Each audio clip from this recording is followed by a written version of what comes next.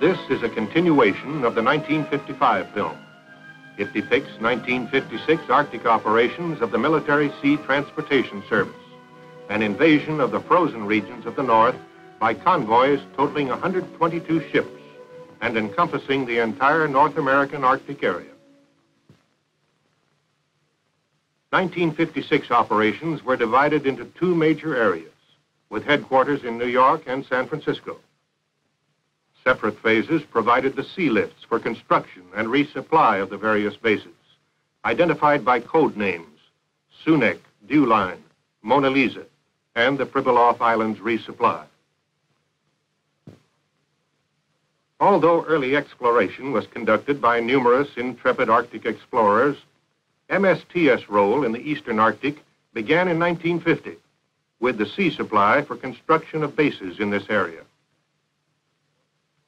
This was originally called SUNEC, or Supply of North Atlantic Contractors. Under this program, huge Air Force bases were constructed at such sites as Thule and Goose Bay.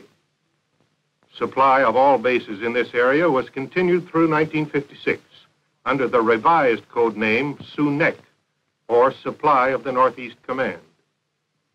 At the start of these operations in 1950, it was considered quite a feat to bring ships and supplies into these remote areas. Today, as a result of the experience gained by MSTS, these operations are considered as relatively normal point-to-point terminal operations. Shipping is scheduled into the ports in the SUNEC area as soon as ice conditions permit, and operations are continued until the winter freeze-up period commences.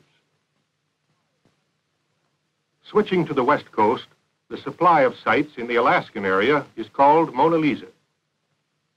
When MSTS was established in 1949, it inherited the resupply of these sites. A small supplementary operation supplies the Pribiloff Islands. This is accomplished by one ship, which carries supplies in and brings sealskins out. Project 572, or DEWLINE, the distant early warning line of radar stations, extends across the entire northern continent to provide advance warning of enemy air attack. It is the northernmost link in an electronic warning system which includes the Mid-Canada and Pine Tree lines, radar picket ships, Texas towers, and airborne early warning aircraft. Construction of the DEWLINE was a joint United States-Canadian military-civilian venture. Surveys began in late 1954. The Sealift started in 1955 and was continued in 1956. The Air Force was assigned responsibility for establishment and operation of these radar stations. They, in turn, assigned the Western Electric Company responsibility for design of sites and equipment, the purchase of all materials, and the contracting for construction of the sites. Western Electric, in turn, subcontracted the actual construction of these sites with civilian contractors, Puget Sound and Drake of Seattle, for all Alaskan sites, the Northern Construction Company and the Foundation Company of Canada for all Canadian sites. When operational, DEWLINE stations will be manned by civilian personnel provided under contract by the Federal Electric Corporation and operated by them under military supervision. The Military Sea Transportation Service was made responsible for movement of all cargo by sea. The Army was responsible for all cargo handling, its assembly, its loading into the ships, its offloading, and its delivery to the high water mark at the beach sites. In this role, MSTS operated in its usual manner, as a point-to-point carrier, utilizing all required types of ships. Commissioned naval vessels, civil service manned, and civilian merchant ships manned by seamen of the American Merchant Marine. Canadian and United States Naval and Coast Guard icebreakers and other support ships. Army stevedores and their organic cargo handling equipment were transported to the offloading sites by MSTS ships, which also returned them to the continental United States, together with retrograde cargoes.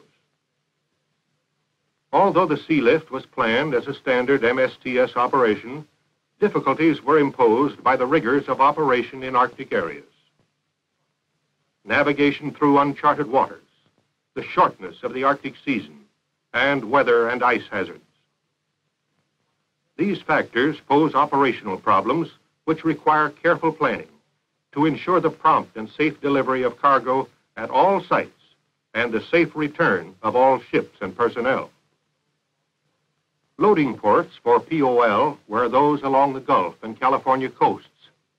The expression POL refers to all petroleum, oil, and lubricating products.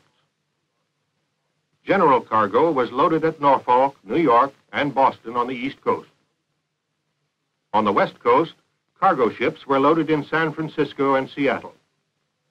Support ships, consisting of icebreakers, command ships, amphibious types, salvage vessels, and other fleet types, were brought into the operation from bases at Argentia, Boston, Hampton Roads, San Diego, and Honolulu. DEWLINE operations were divided into three basic areas: the Eastern Sector, Central Sector, and Western Sector. Access to this Eastern Sector was from the Atlantic, through Hudson Strait into Fox Basin. BAFFIN Island sites were supplied by ships proceeding through Davis Strait. The Western and Central sectors were supplied by ships from the Pacific. These ships had to pass through Bering Strait, round the coast of Alaska, and get past Point Barrow. It is at this point that the most critical ice conditions prevail. Here, the main polar ice pack grinds solidly against the coastline, except for short periods in late summer, when, under greatly hoped-for favorable winds, it will move far enough offshore to permit passage. Ships proceed eastward along the Alaskan coast, dividing into units for cargo delivery to sites in the western area. Some ships continue on through Amundsen Gulf, Coronation, and Queen Maud Gulf, supplying central Canadian DEWLINE sites along this entire route eastward to the Shepherd Bay area. The Mackenzie Bay area is supplied with POL and cargo, which is moved overland and then out through the Mackenzie River system. This lift is conducted by the Northern Transportation Company of Canada. Long before the actual operation was scheduled to get underway, intensive preparations were begun to outfit assigned ships. In addition to standard cold weather operating procedures, ships' hulls were ice-sheathed as necessary, and standard propellers were replaced with high-tensile special alloy propellers. The El Dorado, command flagship of Commander Task Group 5.1, was one of the ships Arcticized in this manner. Her standard propeller was removed and replaced with a special Arctic propeller. Previous experience in Arctic and Antarctic operations demonstrated the need for this type of stronger propeller. Numerous casualties have been reported of sheared propeller blades as a result of working in ice. Installation of these stronger propellers has minimized such casualties. At the completion of advanced preparation, ships assembled at staging areas. The Western Task Group loaded at Seattle Army Terminal. Ships of the Eastern Task Groups were loaded at various East Coast ports. The principal ones were the Hampton Roads area and Brooklyn Army Terminal. Major use of LSTs in the Western Arctic was continued in view of their shallow draft and capability for offloading heavy equipment, as well as general cargo and POL, directly onto the beaches.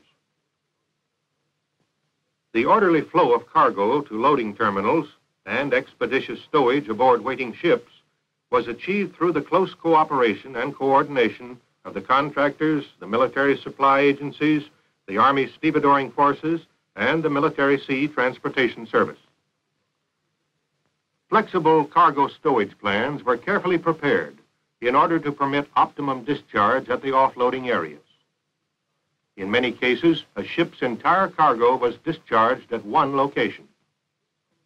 Frequently, however, along the DEWLINE, ships were required to offload at several different sites. Cargo was stowed to permit offloading at as many as 3 sites.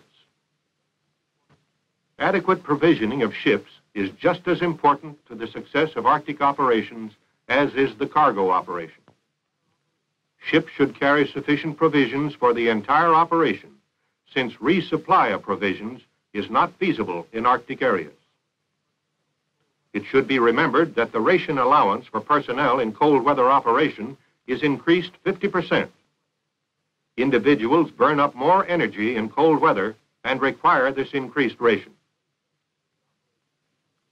Landing craft were essential to the operation in many areas to provide lighterage between the deeper draft ships at anchor and offloading beaches. These LCMs, landing craft medium, were carried to the Arctic as part of the organic equipment required in offloading and handling cargo. Many of the landing craft were used for general cargo discharge, while others were fitted with fuel tanks for lighterage of bulk POL. These tanks, installed singly in LCMs, had a capacity of 6,000 gallons. Loading, provisioning, and departure of ships was planned on the basis of previous operating experience in the various areas. Departure plans were modified slightly to permit arrival of ships in the operational areas at the time considered best for ice transit and offloading. This was based on ice reconnaissance and forecast of ice and weather factors. Supply of the SUNEC and Mona Lisa areas did not generally require a convoy-type operation. Ships were organized into convoys in the MSTS Sealift resupply all along the DEWLINE, both east and west. The task group commander organizes his convoys and issues instructions regarding departure, station speed, and station keeping. Good seamanship is a must in convoy operation. Keep your station. Maintain a good lookout. And check your running lights at night. En route to the Arctic, typical weather is encountered, including some heavy weather. Ships should be prepared for rough weather, battened down, cargo securely stowed, and all gear and equipment made fast. As the convoy nears the ice field, the seas moderate and ships may be closed up in a tighter formation in preparation for entering the ice. Once in the ice, speed is reduced, and time is available for the traditional ceremonies attending the crossing of the Arctic Circle. King Polaris Rex and his court sit in judgment on the invader of the North and subject him to tests that may qualify him as a blue nose.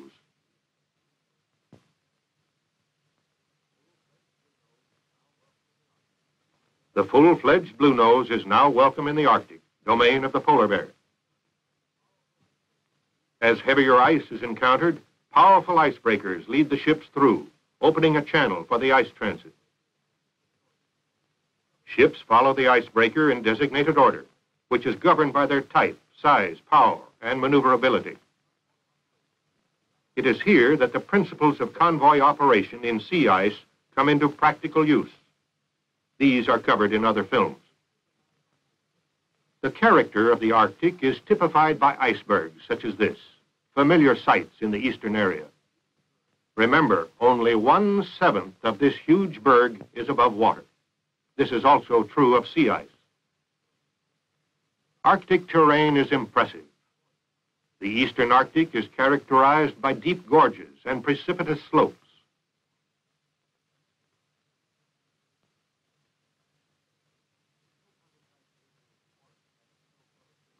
Note how this icebreaker is dwarfed by the snow-covered hills around it. Along the Labrador and Baffin Island coastline, steep rocky cliffs rise abruptly from the sea. This wild and rocky terrain prevents the movement of supplies overland. Although access from the sea is difficult because of ice and navigational hazards, sea lifts provide the only acceptable mode of transportation. Steep underwater pinnacles rise from the ocean floor to near the surface along sea approaches to coasts of this nature. Piloting in this area demands extreme caution. Charted soundings indicate depths only where marked and may be misleading because unmarked areas cannot be assumed to have good water. Following a line of soundings is the accepted principle in areas such as this. Approaches to the beaches are steep, and therefore ships offload by anchoring out in deep water and discharging into landing craft, which ferry the cargo to shore. Anchorages are frequently in unprotected waters. Therefore, the weather must be carefully watched. Extreme and unusual formations are found throughout this area. Although most of the beaches in the eastern area are rocky and comparatively inaccessible, some locations provide beaches suitable for landing craft. Throughout this area, locations for site installations were frequently governed by the availability of usable beaches. West of Baffin Island, the terrain changes abruptly. Comparatively flat gravel beaches replace the rugged terrain to the east. West of Fox Basin, approaching Queen Maud Gulf, low gravel islands show the scars of glacial erosion.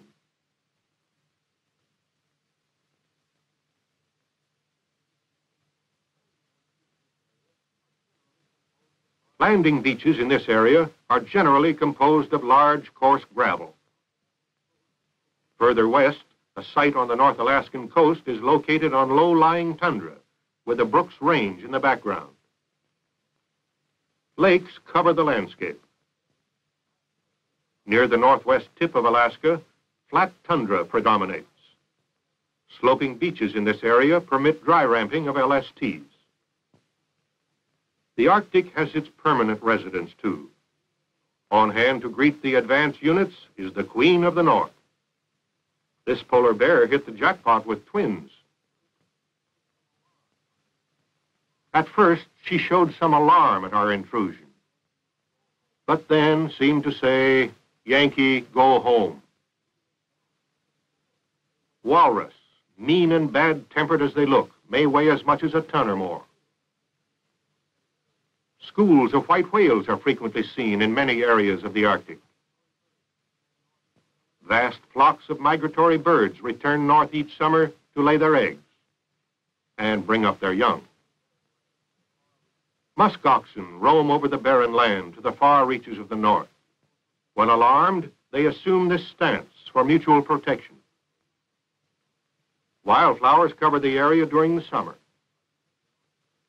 Friendly, curious Eskimos are usually on hand to supervise operations. Comparative strangers to the Arctic are the ships of the task forces. These are the various types of ships. The El Dorado, an AGC, served as command ship for the Western DEWLINE task group. The Staten Island, an AGB, a typical icebreaker of the Wind class. The Requisite, an AGS, a survey ship. The Storis, a WAG, a Coast Guard survey ship. A Waggle, WAGL, a Coast Guard buoy tender, used for inshore light icebreaking and general utility service. The LST, landing ship tank, carries organic stevedoring equipment and cargo for discharge through bow doors, directly onto the beach. The Simavi, C1MAV1, a small shallow draft cargo ship, which carries about 2,500 tons of cargo in Arctic service. An AOG, a small T1 tanker, which carries about 16,000 barrels of petroleum. The larger T2 tanker was also used where depth of water permitted. A Victory, the larger and deeper draft cargo ship, extensively used in eastern Arctic operations. Most cargo ships and tankers were civilian manned. An LSD, landing ship dock, used to transport lighterage and Army stevedores from site to site. Her stern is flooded for launching or receiving lighterage. An LCU, landing craft utility, entering the flooded well deck of the LSD. The LCU was used to lighter heavy equipment, supplies, and POL to the beaches. and ARS, a repair and salvage ship. These ships provided valuable repair services and were indispensable in keeping ships fully operational. Assigned ships proved their worth throughout, operating successfully in pilot waters, in ice, and in bad weather. When fog was encountered, ships necessarily reduced speed. Fog, together with the added hazard of sea ice, occasionally halted transit. An interesting feature observed here is the fact that lighter concentrations of ice generally resulted in thicker fog. Conversely, when operating in heavier concentrations of ice, such as this, less dense fog occurs. However, heavier concentrations of ice can increase the possibility of damage to ships. Greater experience in Arctic operations has significantly decreased such ice damage. In fact, there was practically no major ice damage during 1956 operations. Even before arrival of the cargo ships and tankers, many technical and operational services were being conducted. Hydrographic surveys of the remaining uncharted waters involved were made by Special Navy and Coast Guard survey ships. Extensive depth and current measurements were taken throughout the operational area. Bottom samples were obtained by means of a special coring device, which yields a vertical core sample of the bottom, showing the exact composition to the depth of the core sample. Nansen bottles are used to obtain temperature and seawater samples at various depths. The advanced survey units set up navigational aids, such as radar reflecting beacons, sometimes with day markers attached. Their construction and navigational aid features varied according to needs of each area. Buoy and channel markers were laid where feasible. Aerial ice reconnaissance was another of the advanced services furnished to the task forces. Many long-range missions were flown by P2Vs to report ice conditions affecting the entire operational area. Later, when ships arrived in the area, R4Ds, strategically based, flew daily medium-range ice reconnaissance in tactical support of the ships. Skilled ice observers in both P2Vs and R4Ds collect and evaluate data on ice conditions. This information is transmitted to the ships to enable them to take the fullest advantage of reported ice conditions. Aerial ice reconnaissance has proved essential and will be continued in future Arctic operations. Other aerial support was provided the task groups by helicopters, which were used to transfer personnel, equipment, and stores from ship to shore and from ship to ship. All icebreakers, command ships, and LSDs are equipped with a helicopter landing platform. LSTs also serve as a base for helicopter operations. As ships traverse these hitherto uncharted waters, great dependence is placed upon the hand lead.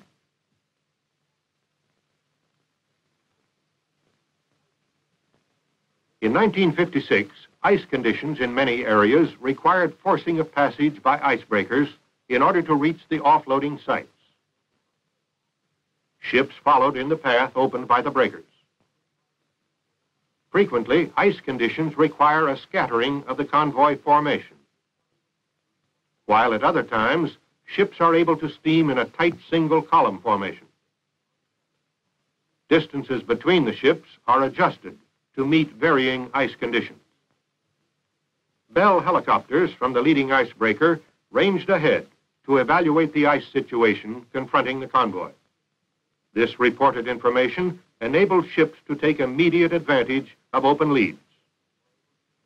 Thus, even low-powered ships were able to make good time.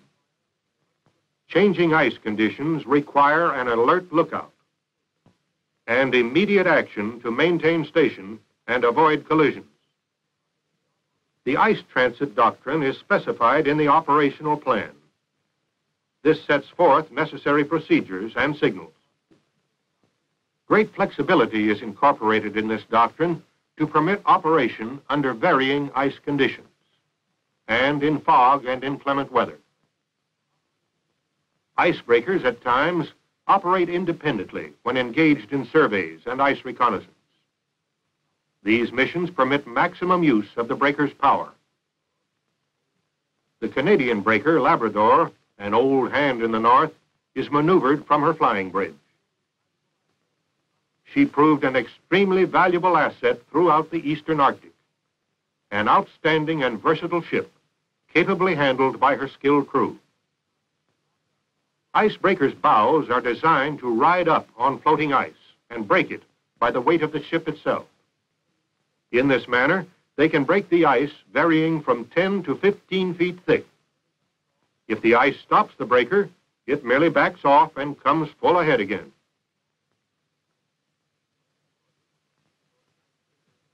When escorting, even though the icebreaker itself could break through, progress is sometimes halted until ice conditions permit safe transit of the convoyed ships. At other times, ice may close in on the convoy and require the transit to be continued through increasing heavy ice concentration into areas of lesser concentration.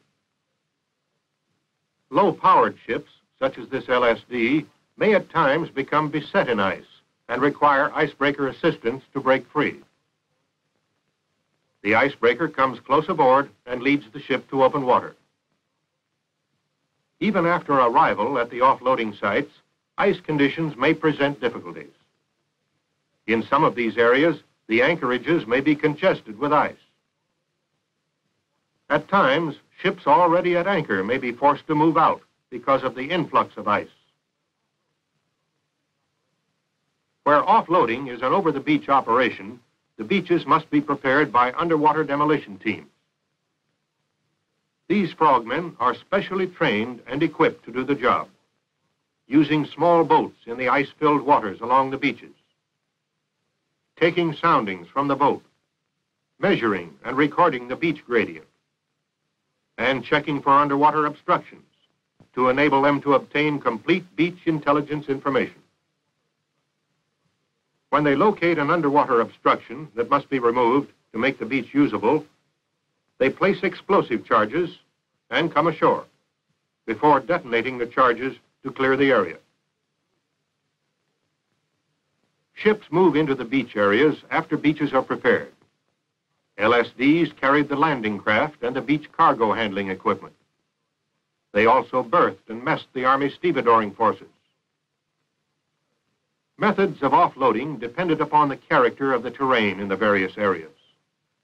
In the deep waters along Baffin Island, ships anchored out as far as 6 or 7 miles offshore and discharged into landing craft. Petroleum products had to be delivered in drums at some of these sites. This drummed POL was carried as general cargo aboard ships, such as the Victory ship, and offloaded into LCUs and LCMs. Crated general cargo was discharged in the same manner. Cargo operations continued even in adverse weather, which predominated throughout. Maximum advantage was taken of the few days of good weather. Cold weather cargo operations require that all machinery, gear, and equipment aboard ship be maintained in good working order to ensure optimum offloading and to avoid breakdowns, casualties, and delays. Most of the landing craft were equipped with two-way radios to expedite movement of cargo ashore. Beachmasters directed the beaching of landing craft. Dry ramping of the landing craft permitted comparatively easy offloading of cargo at the beach. At the same time, LCUs brought the heavier organic equipment ashore, such as this crane. Heavier palletized cargo was removed from the beach landing craft by crane. Unnecessary handling of cargo was avoided. It was placed directly aboard trucks or sleds for movement to the storage area at the high water line. All this organic equipment, the landing craft, the trucks, the tractors, cranes, and sleds, must be brought in, transferred from site to site, and carried out again by ships of the task group. Beach terrain is a major factor which limits the rate of cargo discharge. Beach composition varied from the smooth sloping silt beaches, such as this, to boulder-strewn beaches, where cranes on floating platforms were used to offload from LCMs. Standard palletized cargo containers, shipped from continental United States as sealed units, were placed on trucks for movement directly to the sites. Drummed POL was offloaded from the landing craft by cranes, and in some areas, loaded directly on trucks. Along the Labrador coast, where sites were as much as 12 miles from the beach, this and the steep and rough terrain complicated cargo delivery. Movement and placing of fuel drums by tractor was necessary at beach sites such as this. Ducks and LVTs were used to transfer small items directly from ships to the site area itself.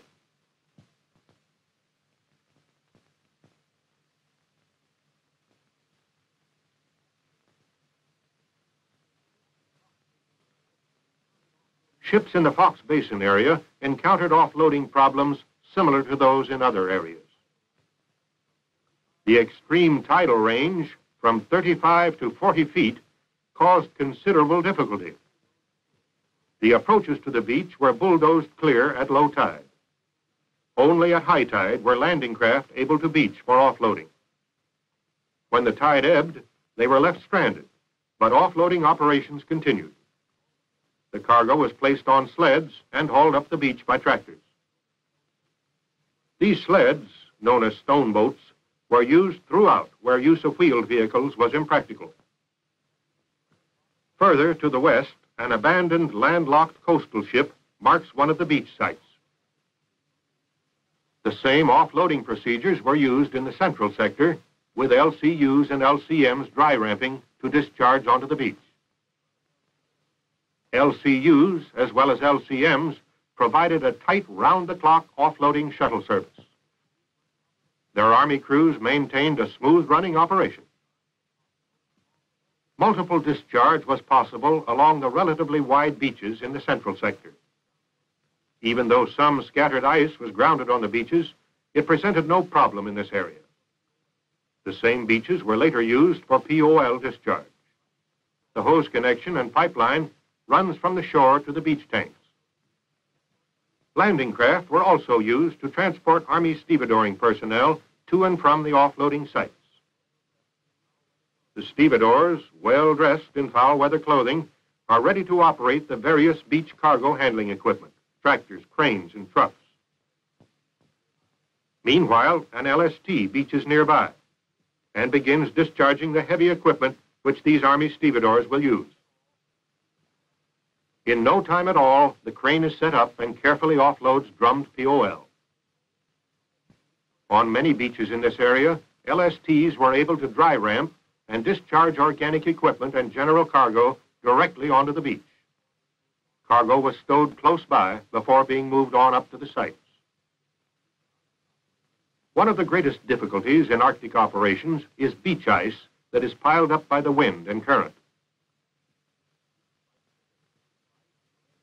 In spite of the difficulties of ice, terrain, and weather, all cargo was successfully delivered.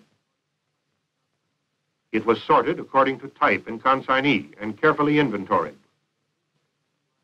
Military responsibility for this DEWLINE cargo ended with its acceptance at the high water line. The POL that was transported in drums aboard cargo ships was stowed ready for use later in the year. Some of the general cargo carried during the previous season consisted of material for construction of POL storage tanks on the beach and at the sites. These were completed and ready to receive bulk diesel oil when the ships arrived. AOGs, or T1 tankers, discharged through offshore lines to the beach tanks. The POL was then pumped from these beach tanks up to the larger tanks at the site location. Where tankers were not able to get in close enough for direct discharge, LSDs carried tanker LCUs to these areas for use as petroleum lighters. These were specially equipped with two 15,000-gallon POL tanks and rigged for pumping. They were loaded alongside tankers anchored offshore and discharged their POL into the beach tanks. Where the beach gradient did not permit dry ramping, they discharged through an offshore hose. When the tanker LCU was able to beach readily, a simple connection was made to the shore fuel line, and the POL was pumped up to the beach tanks. Occasionally, POL discharge was accomplished through hose laid over the beached ice when the ice prevented actual beaching of the LCUs. Even LSTs were used to transport POL, carrying it in their wing tanks. They discharged through shorelines in the same manner.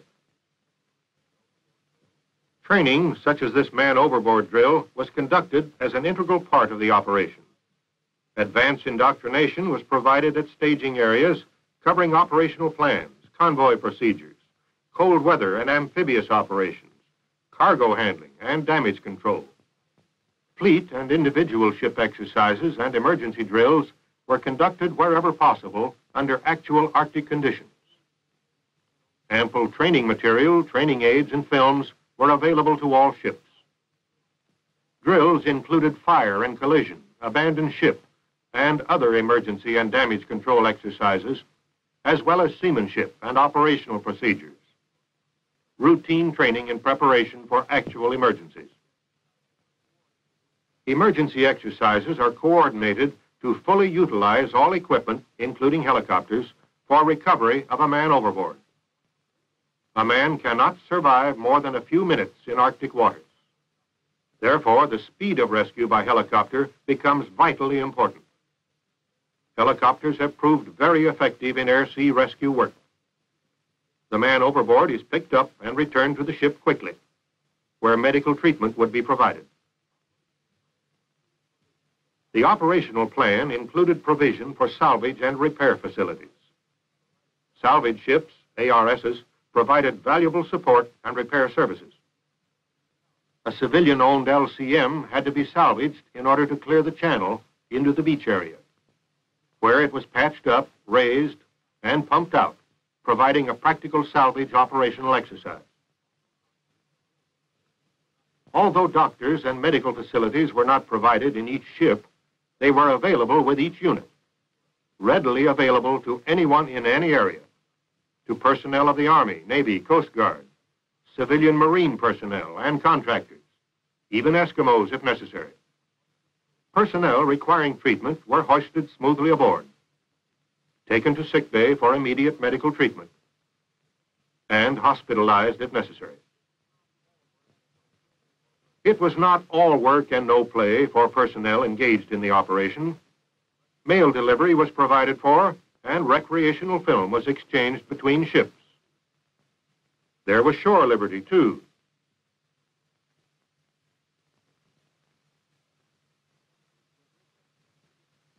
Complete with refreshments.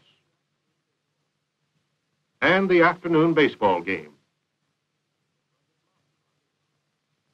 Rugged mountain climbing, with the summit as the goal. Even the amateur fisherman enjoys his sport.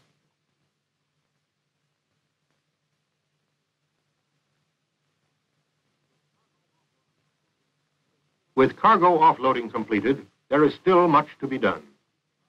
Retrograde cargo and beach cargo handling equipment must be loaded aboard ship. Landing craft again serve as lighters, this time from beach to ship. Heavy equipment, such as cranes, tractors, trucks, and tank trailers, were loaded aboard dry-ramped LSTs, as well as aboard other ships of the task groups. These gasoline trailers were used to provide interim storage of petroleum products during the early phases of construction, and with the completion of the permanent storage tanks, are no longer needed. All retrograde cargo and equipment is securely stowed and lashed, ready for return to continental staging ports. In view of the difficulties and hazards of routing ships out through the ice barrier at Point Barrow, a preliminary survey of the Bellot Strait area was made near the completion of 1956 operations. If future surveys verify that there is sufficient water in Bellot Strait, and if ice conditions at Point Barrow so dictate, ships east of Point Barrow may be routed out Bellot Strait through Lancaster Sound, Baffin Bay, and Davis Strait to the East Coast.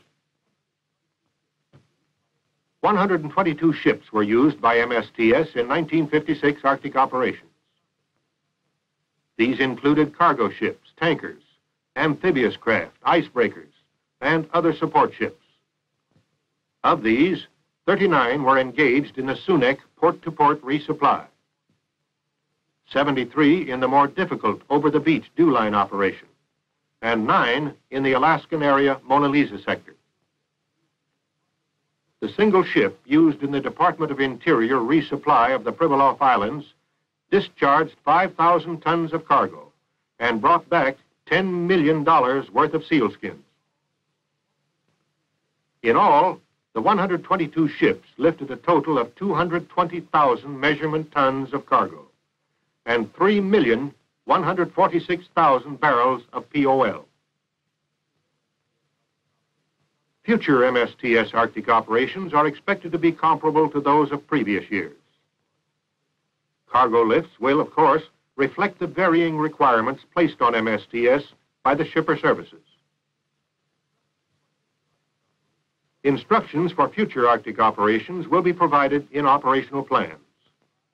For the 1957 resupply, the OP plan covers the concept of operations, command relationships, hydrographic intelligence, and related information.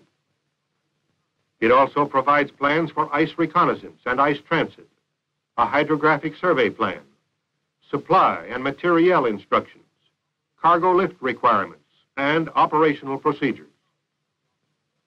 A thorough knowledge of the OP plan and application of its principles is essential to a successful operation. Personnel must be briefed on their responsibilities and prepared through instruction and training to carry them out effectively. This will include the proper outfitting and adequate provisioning of all ships assigned to the operation. Training support will be provided, including indoctrination in Arctic operations, task organization, damage control, convoy procedures, ice transit, cold weather operations, cargo handling, and seamanship. Training material, aids, and films will be furnished. Stowage plans must be prepared so as to provide for flexible cargo offloading. Convoy procedures and the ice transit doctrine must be thoroughly understood and followed by ship's officers. Proper station keeping is a must, particularly when operating in ice. All machinery, equipment, and gear must be properly maintained to ensure expeditious and safe cargo handling under adverse conditions and in cold weather. An operation in the Arctic is an all-hands job. These Arctic operations, combining Canadian, United States resources and know-how, are vital to our joint national security. These DEWLINE stations are the final products resulting from this entire operation, alert sentinels throughout the Arctic. Their resupply will be a continuing responsibility of the Military Sea Transportation Service. The Military Sea Transportation Service is proud to have played a major role in establishment of these Arctic outposts. Having provided the initial sea lifts and gained valuable experience in the Arctic, MSTS stands ready to meet all future requirements for Arctic sea transportation.